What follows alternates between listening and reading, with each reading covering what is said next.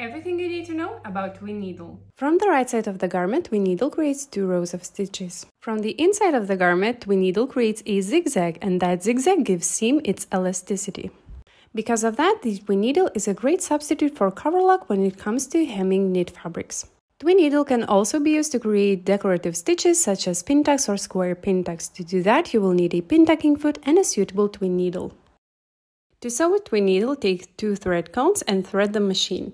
Once you reach the needle, put one thread to the right needle and the other to the left needle. Set the machine to straight stitch, needle in center position. Sew from the right side of the garment.